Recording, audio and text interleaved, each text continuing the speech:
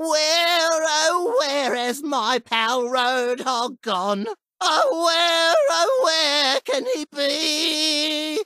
With Hasbro seemingly putting its Overwatch line on hiatus, Junkrat looks awfully lonely on my shelf. You can't have Junkrat without Roadhog, so that's where I come in. First thing you need to do when making a figure is finding a base. I looked far and wide for fat figures and came up with pretty much nothing but Marvel Legends Blob, who is both the wrong shape and too expensive. Then I just happened to have the Anniversary Juggernaut figure that came with Colossus lying around, and I thought the general beefiness of the arms looked good, so with a metric ton of plastic wrap, hot glue, and epoxy sculpt, I created a stomach for him.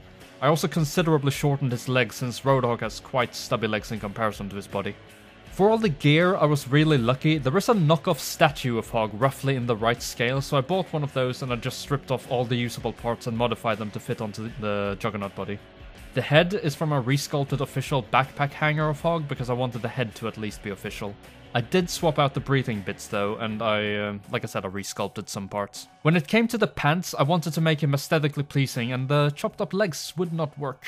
Not to mention, they look too skinny, so I found a Mario doll, stole the overalls from him, and then put them on. I was never really satisfied with them though, because they had this annoying felt texture like a tennis ball, and it bugged me that the camo pattern was missing, so I bought some fabric online, cut out a pattern, and had my mom sew it together. She's an absolute legend, and the pants turned out fantastic. With everything in terms of parts being finished, there was still Hog's trademark belly tattoo missing, and it was probably the part I was dreading the most. I knew I wouldn't be able to paint it all to a degree where I was truly satisfied with it, so I got the idea to use a decal. Unfortunately, the techniques I found online to put a large decal over big uneven surfaces didn't work because all I have is a normal ink printer and the decal sheets I bought were too thick to really bend anyway. I ended up cutting out sections of the tattoo and then finishing off the flame and pig details with paint. I'm super happy with the result. As for articulation, he's still not overly articulated, but it works for Hog, whose main job is to look intimidating. I'm quite proud of attaching his shoulder pad to a piece of cloth so I would retain the shoulder movement while keeping everything looking in place.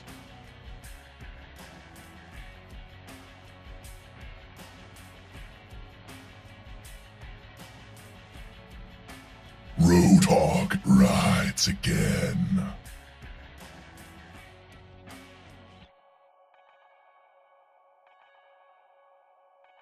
I'm gonna make you squeal.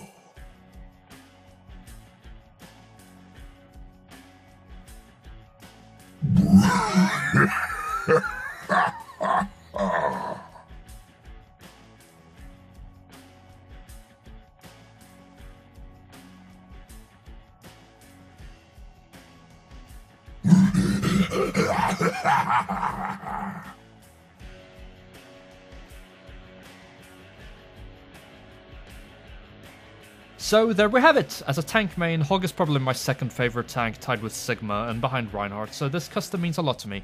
I hope you enjoy the video! I'm a one-man apocalypse.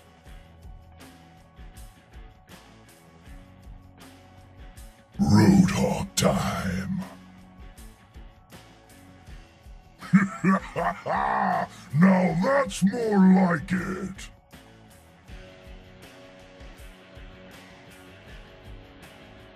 Violence is usually the answer. Yeah! No job too big, no score too small.